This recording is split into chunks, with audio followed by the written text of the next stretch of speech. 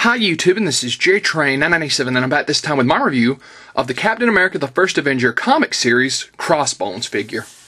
Now this is a very nice looking figure here in the packaging, and just like I said in my Red Skull review, took me long enough to find this guy. He's only one a case, just like Red Skull, so very hard to come by.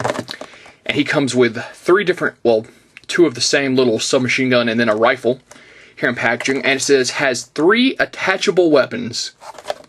Now, at first thought, I would think, oh, okay, well, surely they clip onto his vest in some way, but I actually think what they mean is they attach to his hand, which isn't a gimmick. That's what every figure does. There's no need to put that on a box.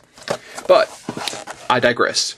On the back of the packaging here, it says, what Crossbones lacks in superpowers, he makes up in marksmanship and hand-to-hand combat. As an instructor at a school for criminals, he's always got to have plenty of weapons and ammo on hand. His trio of explosive weapons almost makes him a match for Captain America himself. Down here, Red Skull Winter Combat Cap and the Super Combat Cap, or he's just the movie Captain America. So that being said, took me long enough to find this guy. Let's pull him out of packaging and see if he was worth the wait. And here we have Crossbones out of packaging. Now, he's a nice looking figure. More on that in a bit. I've got him holding his submachine gun in this hand and his rifle in this hand.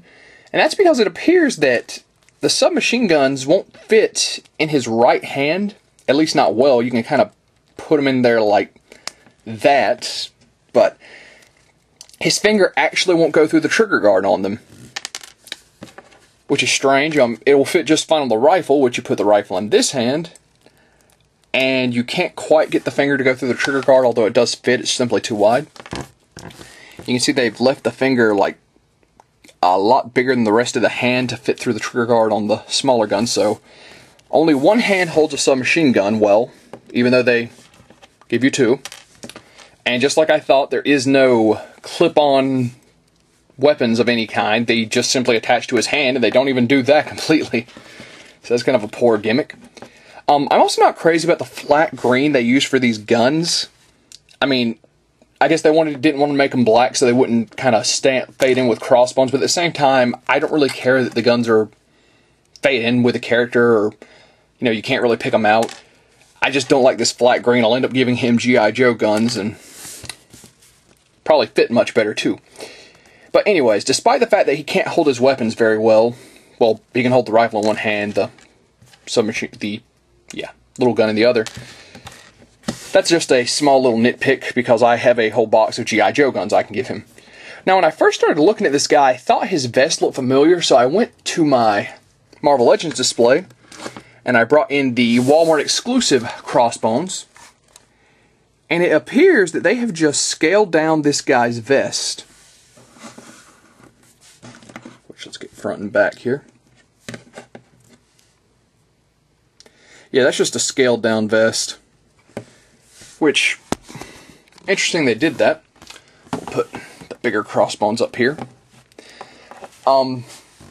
It's clearly tweaked from the back of the packaging, because on the back of the packaging you can see his neck easily, and here it just looks like he has no neck. I'm being really hard on this figure, I know, but Crossbones is one of my favorite bad guys. I was expecting a lot. As far as articulation, his arms do a full 360. Got to here. Bend and spin at the elbow. Bend at the wrist. Head is pretty much stationary because of how the vest is raised up so high. Well, I take that back. You got a little bit of a 360 in there. You really got to force it. Legs go out.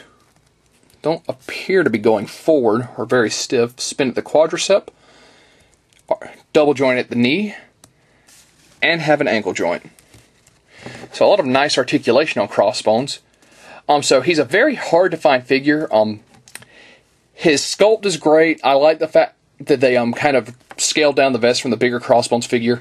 There is no gimmick. They try to make it look like there's one, but there's not. And these guns are just very bleh looking to me. I don't like the green paint, and I don't like the fact that you can't have him holding both his little guns, or holding his rifle in his other hand. So that's kind of irritating. At the same time, though, he's very difficult to find, but I think he is a solid figure. When you do find him, he's going to make your Captain America or Marvel Universe display look great. And that being said, this is JTrain997, and I'll see you soon, YouTube.